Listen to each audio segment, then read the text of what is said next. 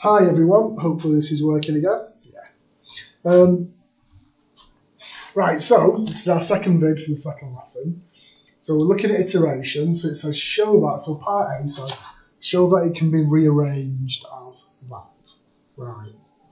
Okay, so how am I going to do this then? So a lot of these rearrangements can be really easy to spot, some of them not so easy to spot.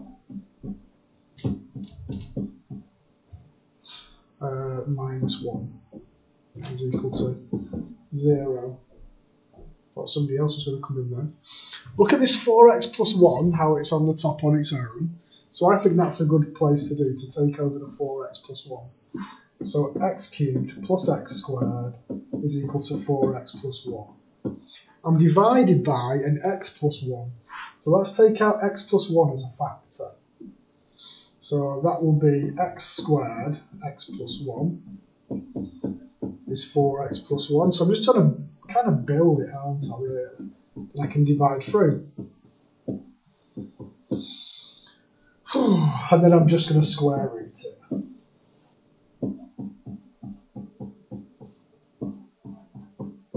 There. Now, there we go. So the idea is with a note that the subscript is x to the power n plus 1 is my next one. That's my next x. Whereas x to the n is the one I've got at the moment. There. Right, part B. So part B, you notice how this has changed, x1 is 1, because that picture from the other one, that's come off a different exam board. So x1 is equal to 1. Right, I'm just going to get my calculator up. In my run menu, put in the first value. So let me just delete all this out so you can see it all. So 1 equals, and then I'm going to put the equation in, but I'm going to replace the x's with ands. So shift root fraction 4 lots of ands plus 1 over ands plus 1. That gives me the next value out, which is root 10 over 2, 1.58113. So I'm just going to write that down. It's going to take it off the board though. 1.58113.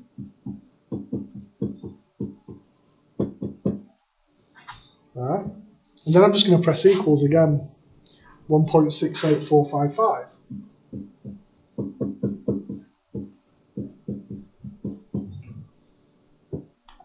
Then I'm going to press it again.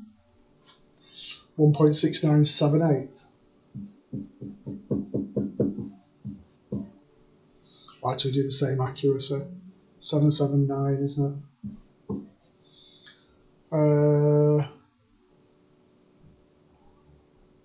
Oof, I wanted 2 decimal places, didn't I?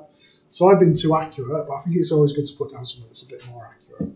So 1.58, 1.68, 1.70. There. So then it says, by choosing values of x in a suitable interval, prove that 1.70 is okay. Right, so I need to look at the bounds that round to 1.70 to 2 sig fig.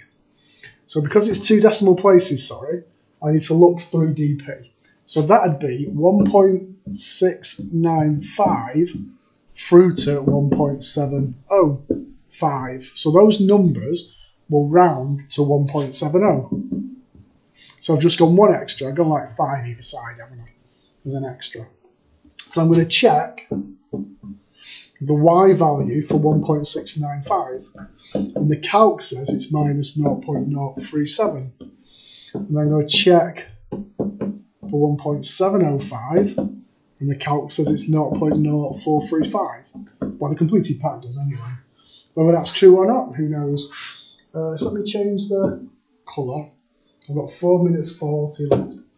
Oh, it's not working now.